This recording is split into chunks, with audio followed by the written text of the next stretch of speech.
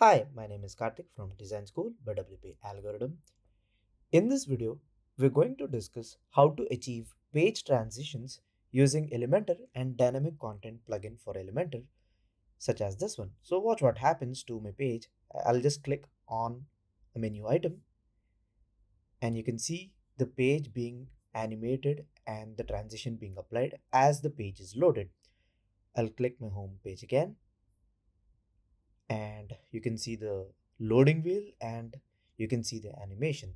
Well, the power of dynamic content plugin is really awesome and you can achieve any kind of animation. You can customize the type of animation that you want while switching between pages.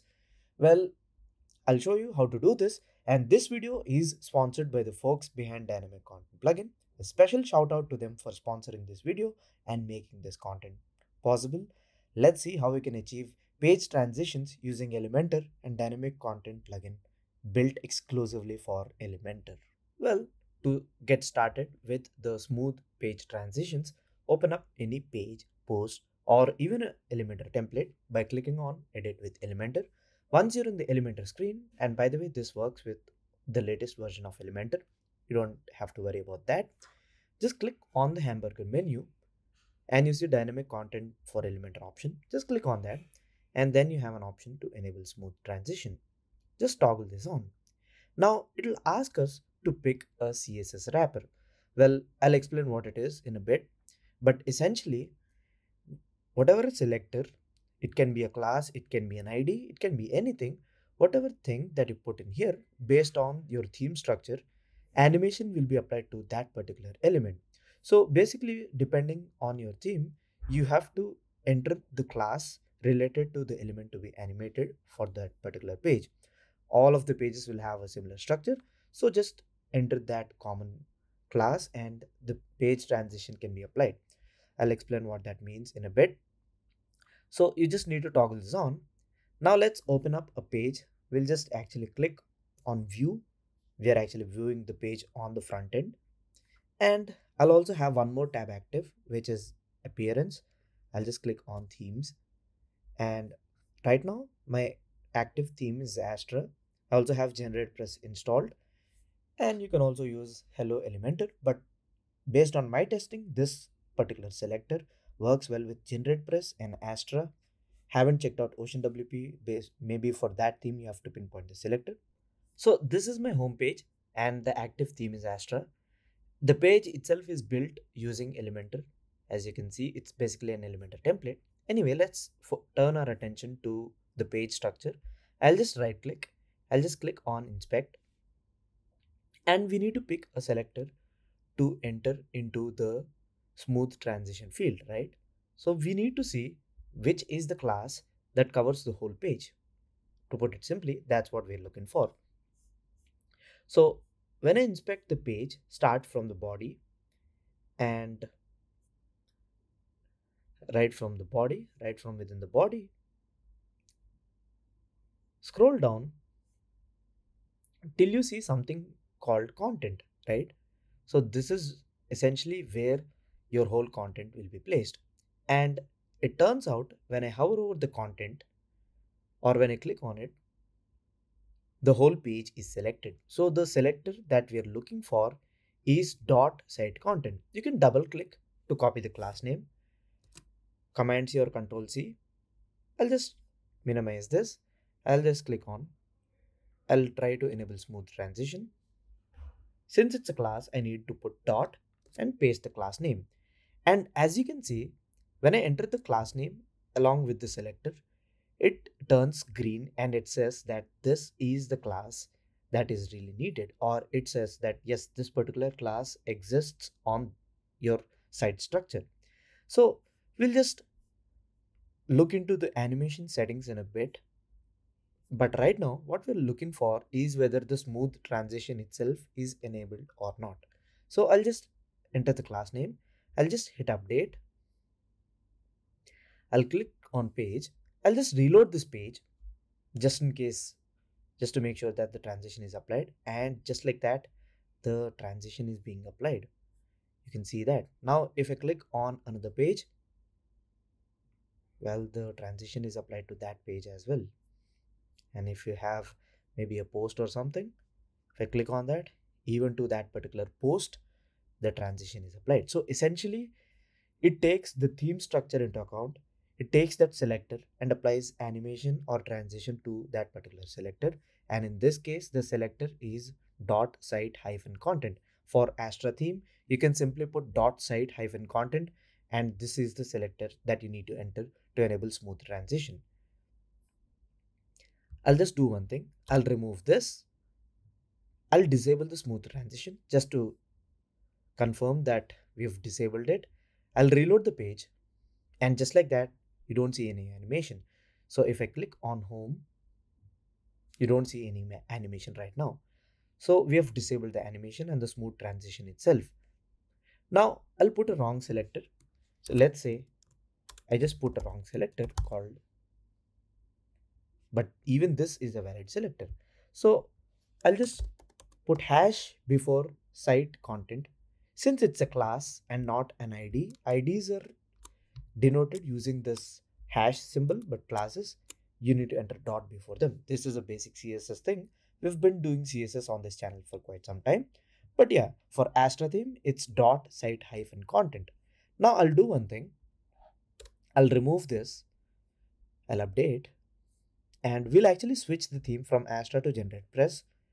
I'll just click on activate. You can see my GeneratePress theme is active.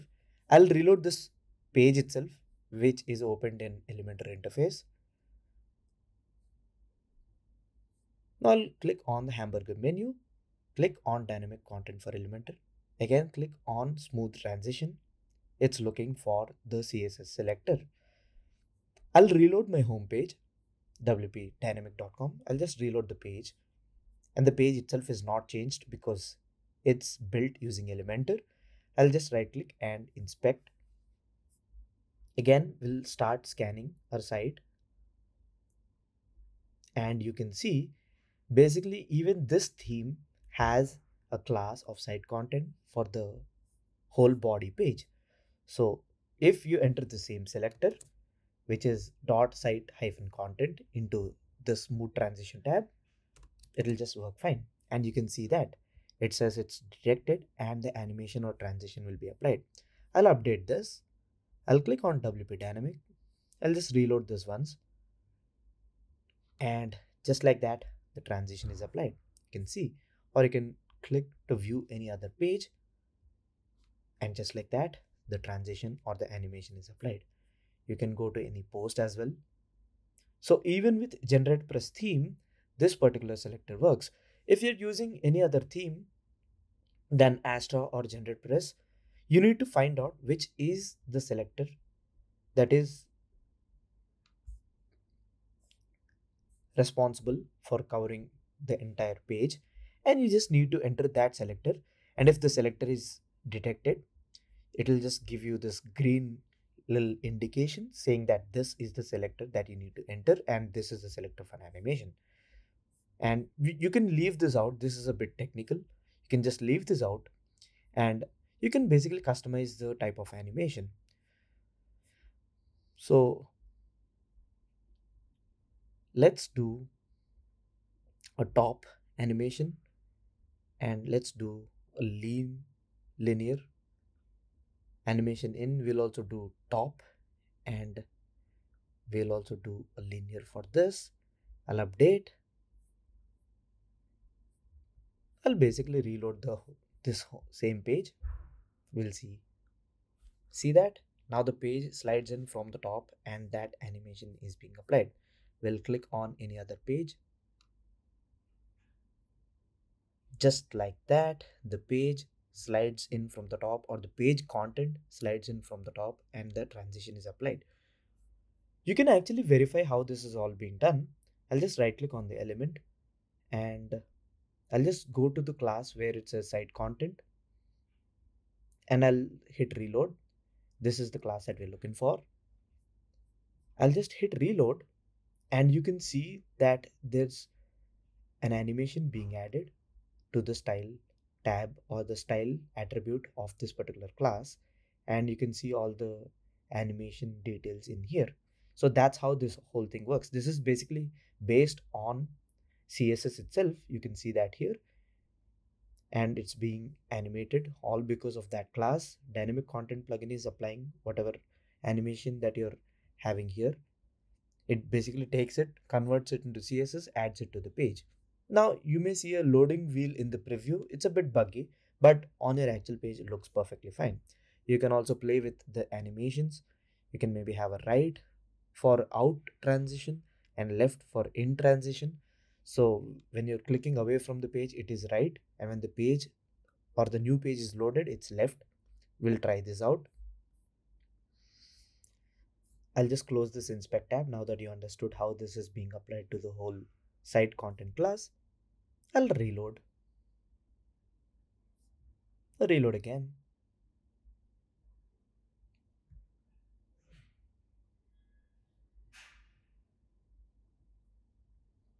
So you can see the animation in action and how the whole page or the whole content content of the page is being loaded.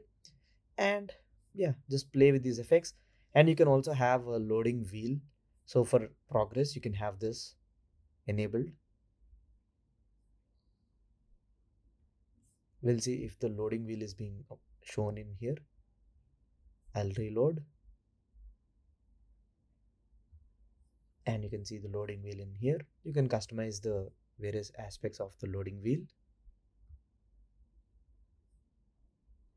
So it basically shows you that the page is being animated. It just appears for a fraction of a second, as you can see, before the page is actually being loaded. Since my page load pretty fast, you may not actually see it. If your CDN is really fast, you may not, or you may never see the loading wheel itself. That's a neat little way to have preloader as well. You can tweak it.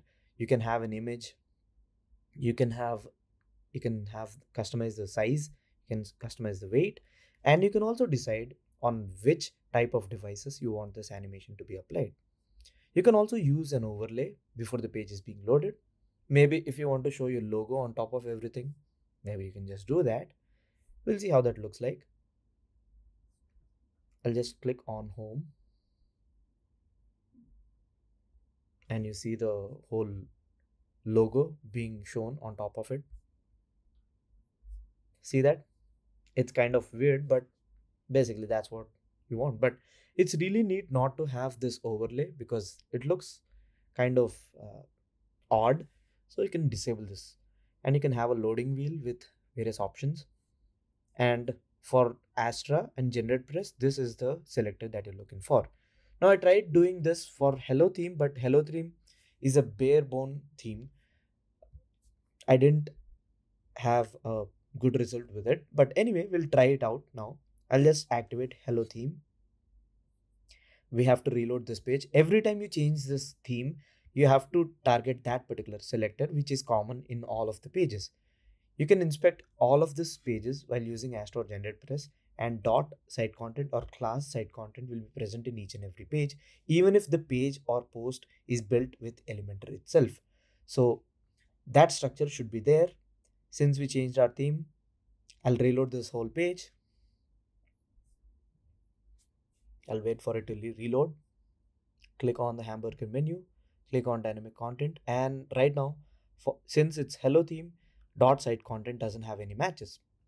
Let's see if we can find any matches right now and try to pinpoint a class responsible for this whole thing. And right below the body class, you usually find this class, and the class should actually target the content itself but not the whole page, because we don't want to animate the whole page. We want the header and footer to be intact, but we just want the animation to be applied to the page itself or the content of the page itself. That's how user can make out that it's an animation but not a full switch.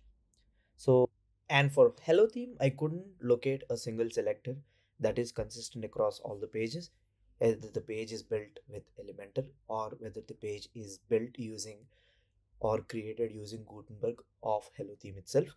Hello theme is a basic bare minimum theme, so I didn't find a selector. I'll update you on this if I find a selector that you can target to apply smooth transitions. But if you're using hello sorry, if you're using Astra or GeneratePress, it's .site hyphen content.